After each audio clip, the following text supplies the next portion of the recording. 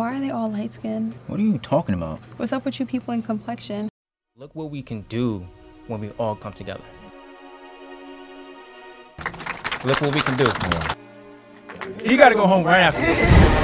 Speech that we didn't know we needed. Y'all got it today. So you got me.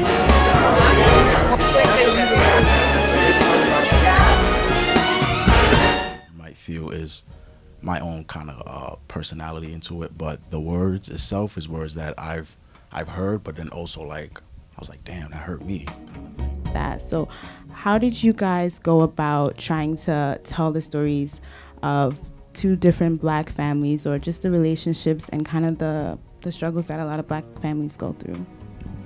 Although these stories aren't ours, we are acting under imaginary circumstances. So although these circumstances aren't real to us, it's real to someone.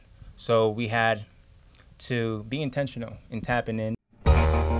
This has a message like so much underlying that you'd have to watch it over and over to pick up on certain things, because we're talking about the relationship. So the dynamic between Dahlia and Clay, the whole I'm just your friend but I actually like you, it was very familiar.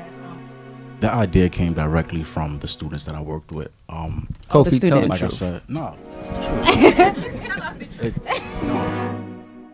So we're gonna be wrapping up here because we got a second showing, but